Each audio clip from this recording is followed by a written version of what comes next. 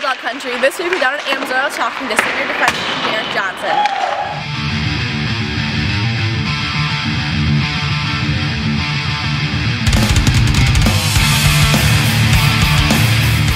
So you've got some history here at U of G with your dad having played as well. So did his playing career here steer you at all into coming to U of G? I mean, a little bit. It was the first choice on my list. Obviously, with my dad playing here, I grew up coming here as a kid, and my dad puts on a fishing tournament here in the end of May, and I've been coming to that since I was like 5 years old. So just growing up around the town and kind of the history that surrounds the program definitely enticed me for it. And I mean, with your dad playing in the NHL for 12 seasons and growing up in that environment, was hockey kind of something that was ingrained in you from day one?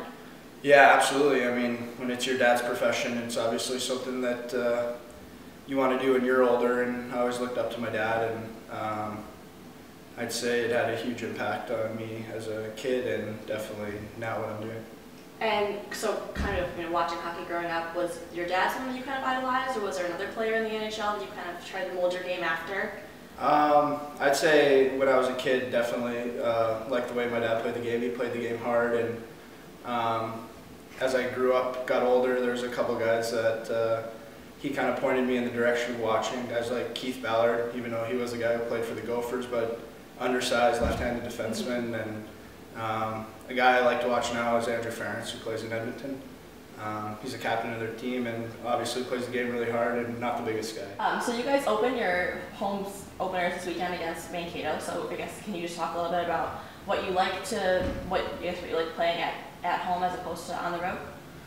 Well, obviously when you play at home, you have your own little routine every day, and definitely being able to sleep in your own bed and eat your own food is always something that helps you. And showing up at your own rink and getting dressed in a stall with your buddies, and obviously the students, that makes it a lot of fun, and playing in front of your family and friends. Definitely a lot better than the road, but I mean the road has its benefits too. You're just you and the guys, and you're a close-knit group on the road. And coming off of last weekend, you guys had probably about as good a game as you could have wanted on Sunday. Well, I think on Sunday we played a lot better 60-minute game. I mean, we played really well in front of Maddie, and it's too bad we couldn't have played that way in front of Kaz, having it be his first game. And I mean, we had a terrible start on Friday against the Gophers and kind of put the young kid in a tough spot. So it's obviously something we don't want to happen again when Kaz is in there. But when they put Maddie in, we played really well in front of him, and we let him see the puck, and he made 2 or 3 really good saves. And other than that, he was able to see the puck, and we didn't let him have any other second shot opportunities.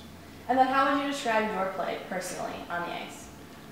I'd say I'm positionally sound, and I'm someone who you can tell probably leaves it out on the ice every night, and not someone who's going to be selfish and worry about if they're on the score sheet or anything like that. I pride myself in not giving up many goals, and definitely will block a shot or try to get under the other team's skin, and do just about anything to help my team win. Absolutely. And then, so lastly, if you think back, how would you think that your teammates would describe you if they had to use one word? Very, very simple. Okay, awesome. Thanks so much for doing this. Yeah, no problem. Thanks. So if you could describe Derik Johnson in one word, what would it be? I'd say intense. Really intense guy. I'd probably say loud. Motherly. Come join us this Friday to cheer on the Bulldogs as they take on Mankato.